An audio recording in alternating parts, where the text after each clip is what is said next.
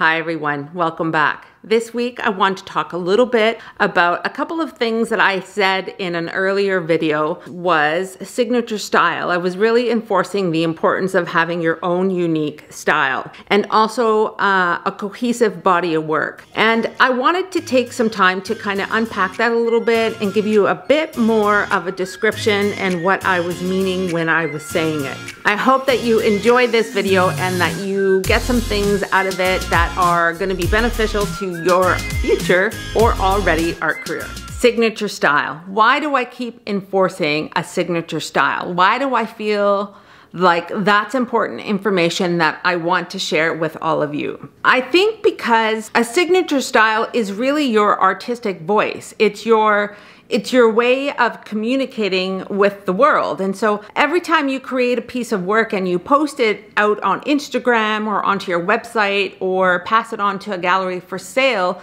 you are saying something. It's a reflection of you and it's also your brand. And so the last thing you want is to be putting out somebody else's brand, because all you're doing is really advertising the artist that created the work in the first place. And so it can be really kind of overwhelming when you're trying to come up with a style that's unique to you.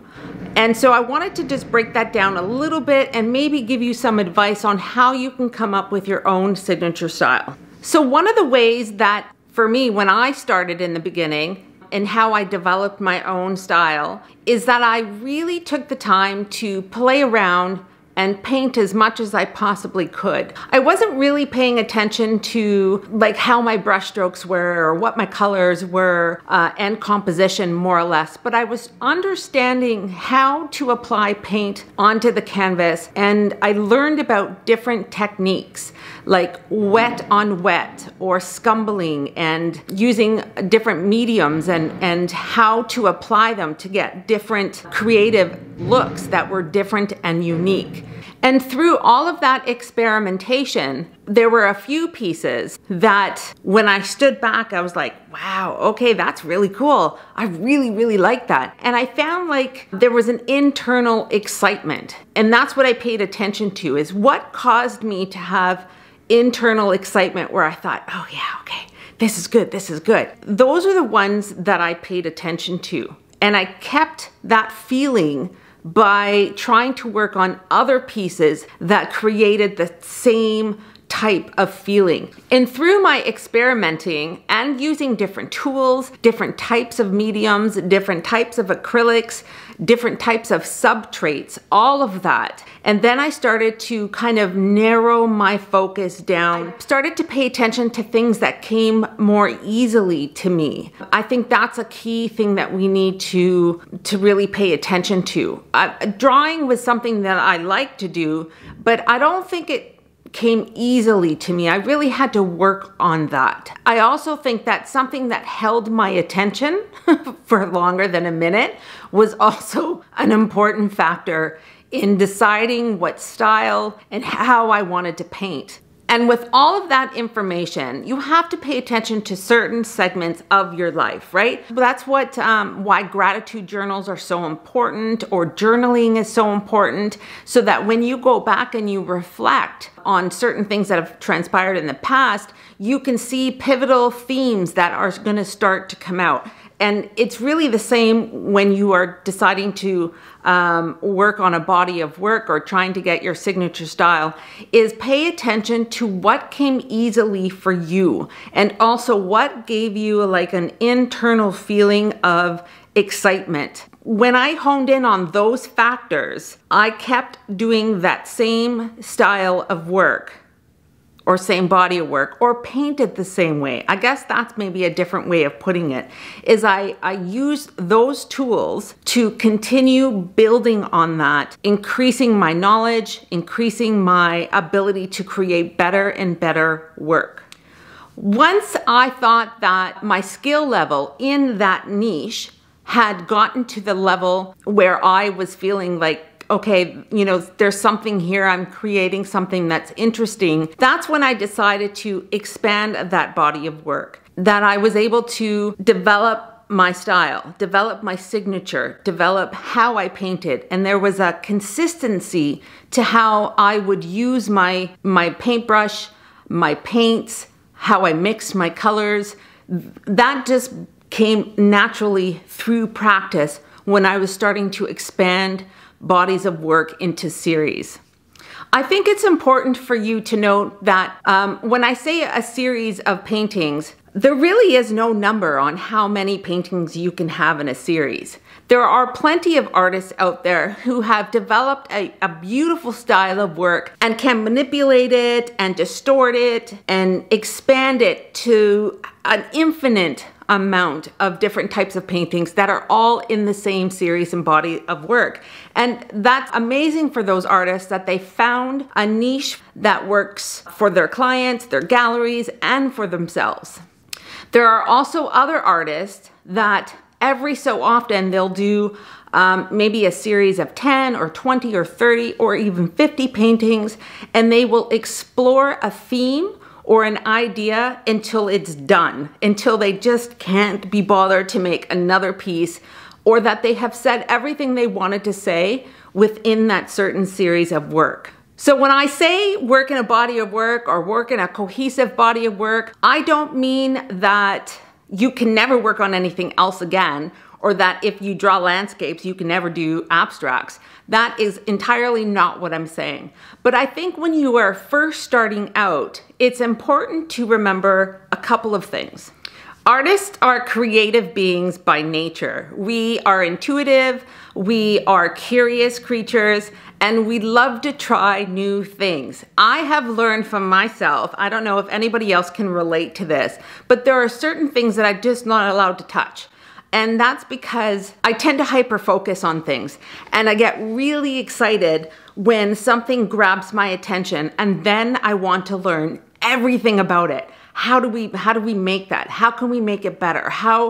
What can I do with this? Where can I buy it? I'll give you an example. In 2017, I took a year sabbatical from my day job. This was before I was a full-time artist. And I saw a painting that was created using cold wax and oil. Well, I'm not an oil painter and I had no clue what cold wax was, but I was so intrigued by the texture in this painting. She's a landscape artist. I'm an abstract artist. I will never do trees, but there was an element of the texture in her body of work that just really blew me away, and I absolutely loved it.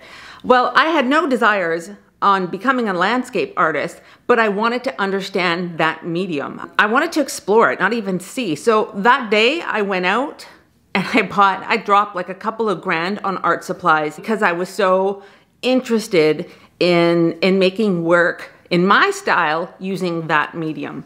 And it was so much fun, but it's a distraction from my day-to-day work. It really can play with you, for me anyway. And so there's certain things I'm not allowed to do. Like I have a couple of friends who are tattoo artists, and they wanted me to come by the shop and just practice to see if I can transfer some of my skills, like, you know, practicing on oranges or whatever, grapefruits. And I was like, nope, can't do it, cannot do it. Because I know that I dive in, I dive deep. It gets me off my game, and it messes with my focus. Because we are creative creatures by nature, the thought of being put into like a metaphorical box is really like not a good feeling for a lot of us. But I don't mean that you have to stay there forever, and I don't mean that you need to reproduce replications of your work for the rest of your life. That's not what I meant when I said your signature style or a cohesive body of work. There is a reason why we should niche ourselves down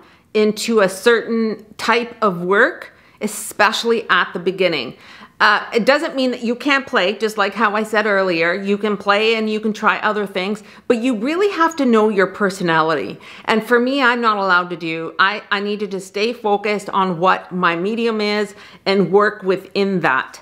Being an artist takes discipline, dedication, consistency, and hard work. There really is no difference from being an artist in any other type of career. So if you were a day trader, that's what your focus is. You're reading about stocks, you're learning about stocks, you're constantly reading the paper, you're constantly looking up information. You are staying on top of your game so that you have as much knowledge as you possibly can about what to invest in and what not to. You cannot be a good stock trader if you don't dive in and focus on that. Now, if you were into stocks and then you were into real estate and you were buying and selling houses or flipping houses, that is just spreading yourself out way too thin. That's why I think it's so important to niche down in the beginning and really honestly hone in on what is natural to you first and become an expert with it before you decide to dabble with some other things. It's like rein in that artistic creativity. Put yourself in a box just for a little bit. Another reason to do that also is to establish your brand. We don't like to really think of ourselves as a brand, but our art really is our branding. It's a way to recognize who you It's a way to recognize you as an artist by just simply looking at your work. And you get there by understanding your brushstrokes and being able to manipulate the paints in a certain style and way. And I bet you at some point, if I decided to transfer over to landscapes, I would take my knowledge of what I learned about layering and abstract, as well as texture, that I would be able to apply that to landscapes going. Again, I'm gonna break that up to when I'm saying branding, that does not mean that your work is like exactly the same and copies of your work. This is my interpretation of what that means. That you should be expanding and exploring your medium and evolving. And so as you start to learn how to use your acrylic paints, I'm gonna talk just about acrylic and abstract painting because that is what I'm working on and that's my niche. So it's easier for me to talk about that, but you can relate that to anything that you're doing, watercolor, oil. So when you learn your craft and have explored your medium to the fullest and that you understand how it works and you have a certain body of work, or that you have created something that's unique to you that is recognizable, you can choose to stay in that pocket or you can choose to continue to evolve. And I think that's where people get confused on. There are two different avenues. There's always 2 or 3 or 4 different ways of doing something. I don't mean that when you come up with that one great style that I am telling you that that's where you need to stay. What I'm saying to you is come up with your brand that explores your signature style so that it's recognizable. I'm suggesting that you should keep evolving as an artist. I think that's important when it comes to galleries taking an interest in you. And there are a whole bunch of different types of galleries. So I can't talk about them all. I'm just gonna talk about a few of them. There's a reason why they want a cohesive body of work. There is a reason. They want something that's marketable. Galleries, like, they love art. That's why they're in the business. But they're also in the business because they want to make money. And so they don't want a portfolio of, I call them one-hit wonders. is the only way that I can come up with that. And yes, that refers to like the songs in the 80s or the 90s or whenever, whatever time period it was that a band got together and they really only had one hit. But it's a great song, but they were never able to get back at that top again. And so when you really have come up with a great concept and it's a beautiful piece, a gallery wants to know that you can create that, manipulate it, and turn it into 4 or 5 or 10 or 20 pieces because it's sellable.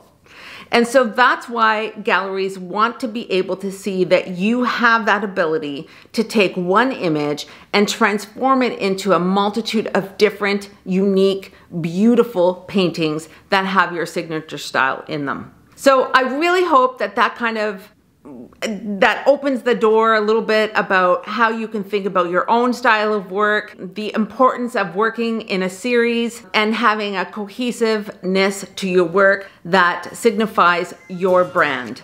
And as always, everyone, if you love this video or even like this video, give me a thumbs up and comments down below, and I will see you all next week.